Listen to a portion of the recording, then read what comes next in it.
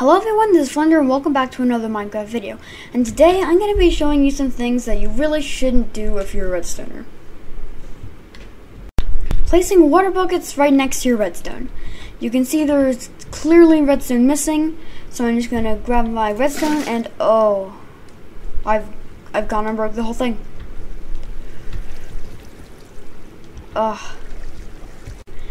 Making crazy redstone contraptions.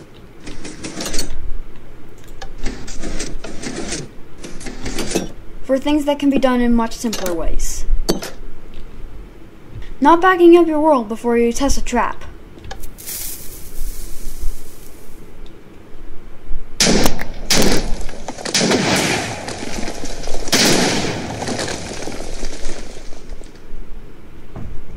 I now have a giant crater. I don't know what was so hard about that clip.